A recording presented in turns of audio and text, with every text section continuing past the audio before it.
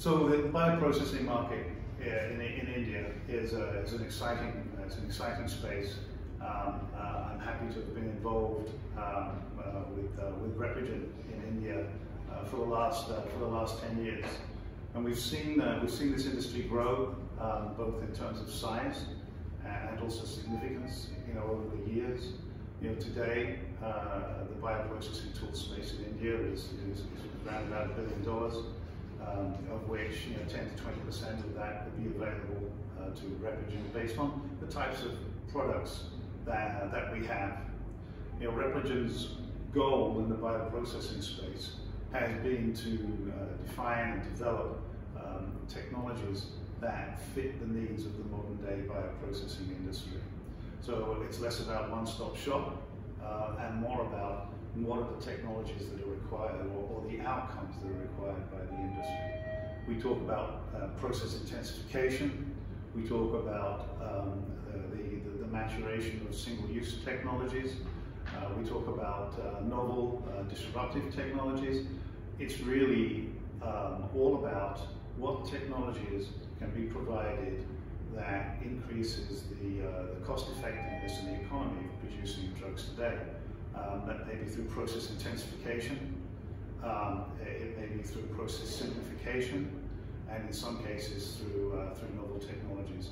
But simply, one of the goals is to produce twice as much amount of material, twice the amount of drug product in half the amount of space and half the amount of time. And that's what has a big impact on businesses in India. So we see the move from monoclonal antibodies and biosimilars through the leaders in the world supply of vaccine, where process intensification can save a significant amount of money in terms of the cost of making and designing these drugs. So that's what's going to drive us towards a more democratic access to healthcare for the global nation across the world. What happens next, I think, is interesting. The new modalities, mRNA, gene therapy, cell therapy, a lot of the same technologies that are used in the monoclonal antibody and vaccine worlds are used in the gene therapy worlds, but they're used a little differently. Product loss in processes can be significant cost. So I can see Repligen leveraging the same technologies, working with scientists in industry to optimize and bringing single-use technologies which can significantly reduce holdout volumes and product loss in some of these technologies.